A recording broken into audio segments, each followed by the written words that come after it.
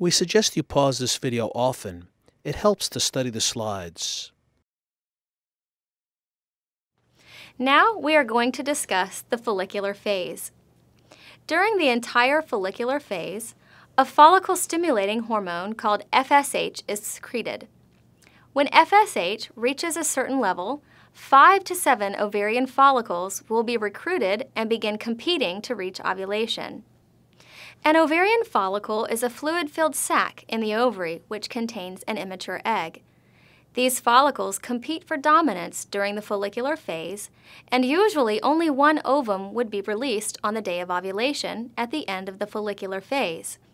It is possible for more than one ovum to be released in the same 24-hour period of ovulation, and this may result in twins.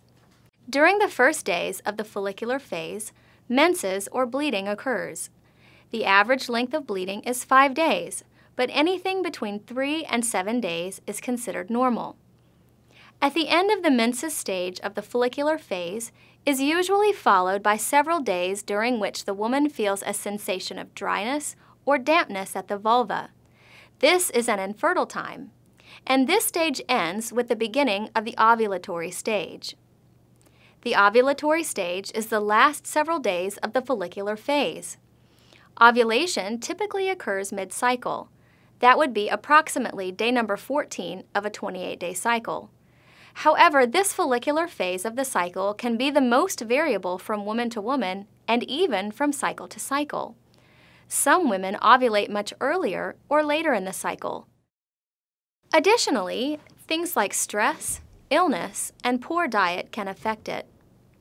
The ovulatory stage begins when cervical mucus permits the sperm to pass through the cervix, and during this time, the woman feels increasingly wet at the vulva. This stage can begin 5 days before ovulation occurs, because sperm can live for up to 5 days in favorable cervical mucus, waiting for ovulation.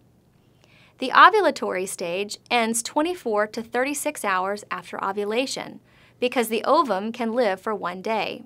The woman will sense the end of the ovulatory phase when she no longer feels wet or slippery at the vulva. Once the 5 to 7 follicles are recruited, the fluid-filled sac around them begins to grow. This causes estrogen and the feeling of wetness to increase.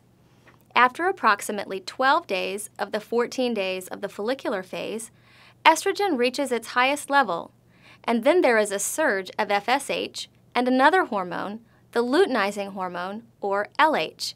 This is called the LH surge, and 24 to 36 hours after the LH surge, ovulation occurs. The beginning of the LH surge is a predictor of ovulation within the next 24 to 36 hours, and LH can first be measured in urine at the beginning of this surge.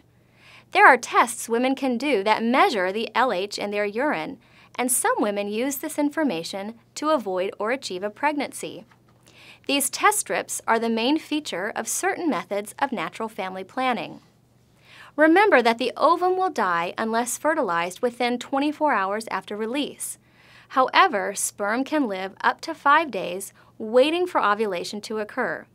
Taking into account sperm survival and ovum survival, the fertile number of days in a cycle is generally considered to be 6 to 7 days.